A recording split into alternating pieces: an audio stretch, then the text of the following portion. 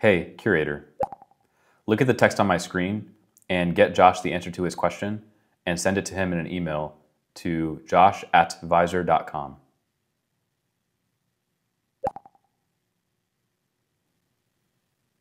I've drafted an email to Josh with the answer to his question. This is Curator, an AI agent we've been working on for the past year. Not the kind of agent that goes off and does tasks for you on its own, but the type of AI computer using agent that comes alongside the tasks that you're already getting done and helps you get it done faster. Hey, Curator, add another virtual screen. A new virtual screen has been added successfully. If you need anything else, just let me know. Hey, Curator, make my virtual screen portrait.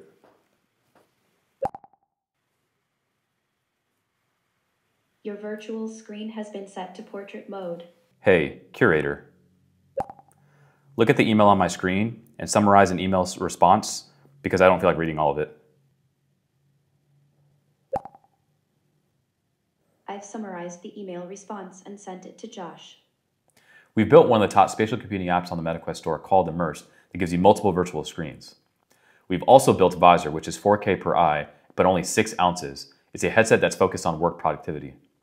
You don't need those in order to use Curator. You could just use Curator directly on your laptop. But if you did use those, Curator can also take action in the headset. Curator can observe everything you're doing on your laptop, listen to your meetings, take notes, but you could also exclude it from things you don't want to be able to see. It could take very basic actions as well today, as we'll demonstrate, but the goal is to do much more complex actions in the future. The goal is for this to become the first versions of Iron Man's Jarvis actually running on computer to make you a lot more productive. Our vision is to build the next generation of computing that infuses spatial computing with AI. Hey, Curator, create a calendar invite for a one-on-one with Josh tomorrow morning Central Time and add josh@visor.com and put in the description the things that we need to cover.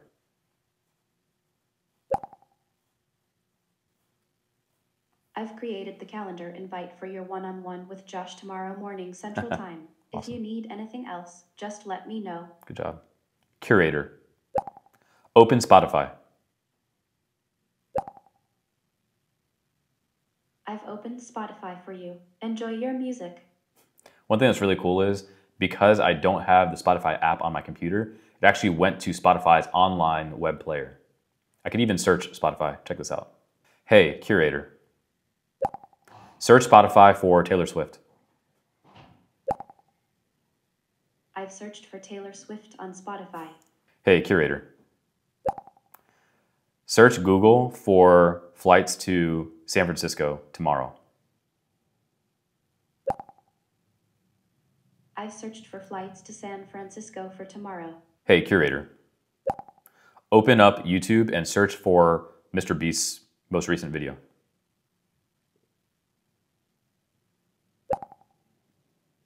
I've opened YouTube and searched for Mr. Beast's most recent video. Hey, Curator, search for Michael Dell's LinkedIn profile.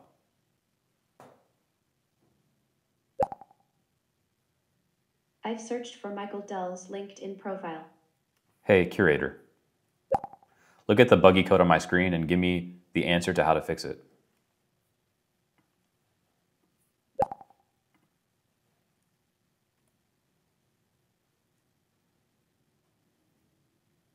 The issue in the code is that it attempts to divide by 0, which raises a 0 division error. To fix this, you can add a check to ensure the divisor b is not 0 before performing the division. Here's the corrected code. Python def divide numbers a, b. If b equals 0, return error. Thank you. Division by 0 is not allowed. Return a You don't got to read it all out.